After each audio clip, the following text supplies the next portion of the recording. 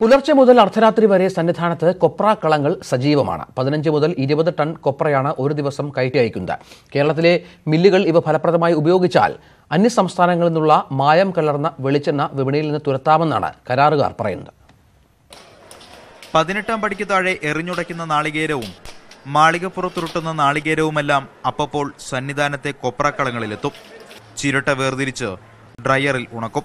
ഭക്തജനത്തിരക്കനുസരിച്ച് ശരാശരി 15 മുതൽ 20 ടൺ വരെ കൊപ്ര ഒരു ദിവസം ചേരുകളിൽ തയ്യാറാകും. ഇതിൽ നിന്ന് കുറഞ്ഞത് 9 ടൺ വെളിച്ചെണ്ണ ഉൽപ്പാദിപ്പിക്കാം.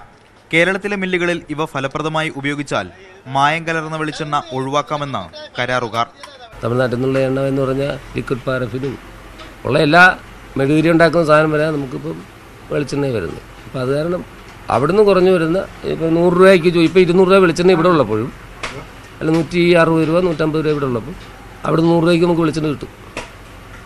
അതാണ് ഇവിടുത്തെ മില്ലുകാർ പൊതുവെ ഇപ്പോൾ കുറവായിരിക്കുകയാണ്. ഇത്തവണ 6.25 കോടി രൂപയ്ക്കാണ് ഇവർ നാളികേര സംഭരണം ലേലത്തിൽ പിടിച്ചത്. 350 തൊഴിലാളികളാണ് ഇവിടെയുള്ളത്.